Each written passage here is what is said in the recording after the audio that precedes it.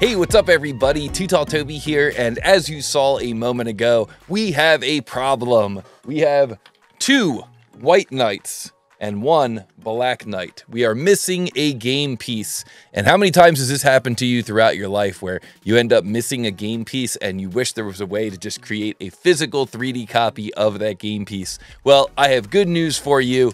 We can do it. We have the technology now. Thanks to our friends over at Revopoint who sent me over this brand new Mini 2 Revopoint 3D scanner. This thing is awesome. It has all kinds of cool capabilities. You can hook it into a phone. You can have a phone mounted on the back so you can achieve true mobile scanning without even needing to be near a computer. It does dark parts, it does light parts, it does full color scans. It can work in handheld mode or it can work in turntable mode. And turntable mode is what we're going to use for today's application. And so what I wanted to do was I wanted to challenge myself. You know, I didn't want to have to create the scan and then bring the scan into 3D CAD. I wanted to just create the scan, send it over to my 3D printer, and then create a copy of this Black Knight. And guess what?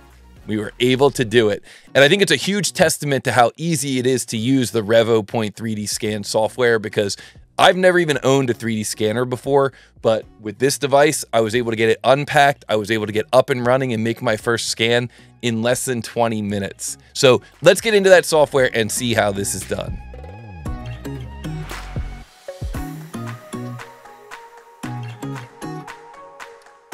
Okay, so here we are in the Revoscan software, and you can see that right away we're getting some really good feedback. It says that we are disconnected, no 3D scanner was found. This is all kind of thematic throughout the Revoscan software. They really have a nice, easy to use, intuitive piece of software. Very easy to get in there and kind of figure it out yourself, but they also offer a lot of good tutorials if you're a first timer like I was. So it's clearly disconnected because the scanner is back here. Let's plug this into this USB-C connector. And there we go. We see that it says that it's connected. It's connected to the Mini 2. You have a nice RGB camera here so you can really see clearly what you're doing and if you're aiming at the correct target. And so I think what I'm going to do here is move the turntable right into place, right where we need it. Make sure that that camera giving us the preview lets us know that we're in just the right spot. And then what we could do is we could drop this Black Knight on here, this missing part that we wish to scan. Now over here on the right, you can see that there's some different modes that we can scan in. One of those modes is object type, general object, dark object. So let's use that option there for dark object. And here we can see that when we are trying to scan that dark object, we may need to adjust the exposure in order to get that dark object to scan a little bit better. But sometimes it's just too dark. Sometimes you have to brighten up the lights in your room or use an additional light, or sometimes you could even coat these darker objects. Fortunately, we have both a light and a dark version of this knight. So although we could certainly scan using dark object mode and maybe adjust some of the settings, I think we're going to get better results if we just use the lighter version. It's going to give the 3D scanner a much better base to bounce those lights off of.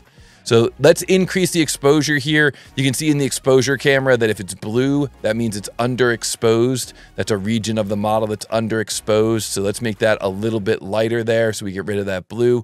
You'll also see that over here on the right, it gives you a guide as to how close the object should be to the scanner. So as you get closer, you get into this kind of green zone where it says excellent. The model is in an excellent position. It is ready to be scanned. And so at this point, I think what I'm going to do is I'm just going to turn on the turntable and I'm going to let this thing rip. And once again, just as far as ease of use goes, software is super easy to use, super intuitive to kind of click through yourself. You see here it says click start to scan. So that is what I'm going to do.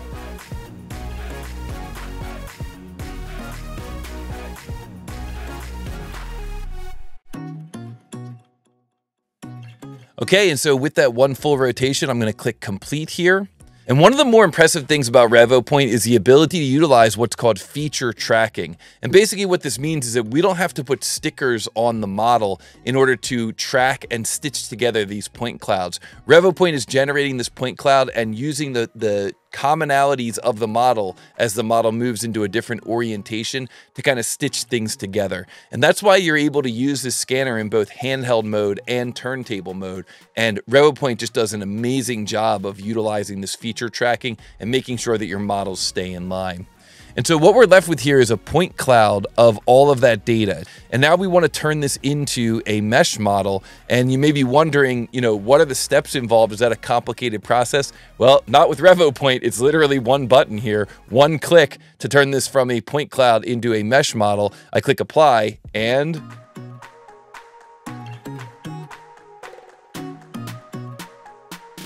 there we go. This has now been converted from a point cloud into a mesh model. And what that means is I could take this mesh model and load it into a 3D CAD system and then continue to clean up the mesh and maybe create additional features in 3D CAD.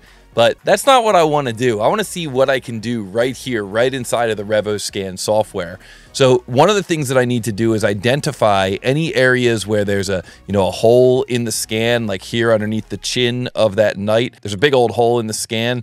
And so I need to get rid of that hole. And on the bottom here, obviously, this is wide open as well because this was sitting on the turntable. So what do I do to accomplish that? Well, I can do that right here in Revoscan using this fill holes command. So once I choose fill holes, you'll see that what I can do is I can detect any holes in the model. And then I can click on these edges, these holes that are in the model. If this is one as well, I could click on this. And then I can choose apply. And Revopoint is able to fill in those holes, ideally leaving me with kind of a watertight surface. So now I'm going to click plane, detect. And then I'm going to click on this edge down here, apply to fill that in. And hopefully that's all. Hopefully there's no more holes. But what I like to do is just run it one last time, detect. And now this time it came up with an error, hole detection failed, which just means that there's no more holes. This is a nice watertight vessel.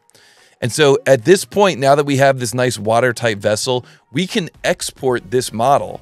And we can export it as a mesh model using the STL option. And we can export this. I'll call this one Black Knight 2. Obviously, I did some testing before I shot the video. Black Knight 2.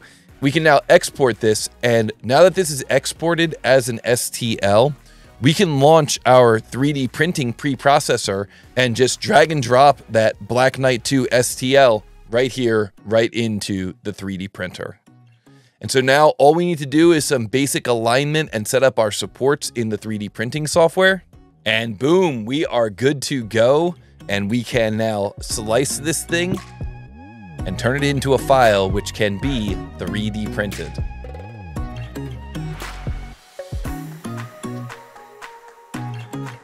And so we did it.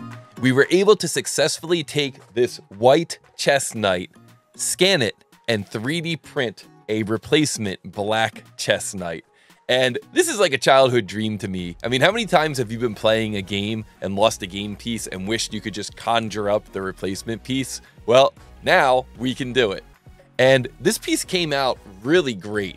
I mean, you can see all of those details on the ridges on the back of this piece. You can see all the details around the eyes and around the ears and the nose. Really, I'm super impressed with how this scan and how this 3D print came out. And this is really a testament to just how easy it is to get started in the world of 3D scanning using the Revopoint solutions. But this is just the beginning. Since I made this first scan, I've been regularly visiting the Revopoint Facebook group for Mini and Mini 2 users, and I've included a link down in the description of this video to that group because I've picked up a bunch of useful tips and tricks and techniques that I'm now using when I perform my 3D scans. Like when we made the original scan, I was missing a big chunk of the point cloud data under the chin of that knight and also under the base of that knight, which I had to fill using the fill hole utility. But what I've learned is that you can actually create multiple scans in different orientations, and then you can merge these scans together to close off those gaps. Pretty cool stuff, right? I also learned that there's a bunch of tools for manually editing and cleaning up the point cloud data, like the isolation tool, which automatically goes around the entire point cloud and looks for kind of rogue point data that's just hanging out in space and then allows you to quickly purge that data.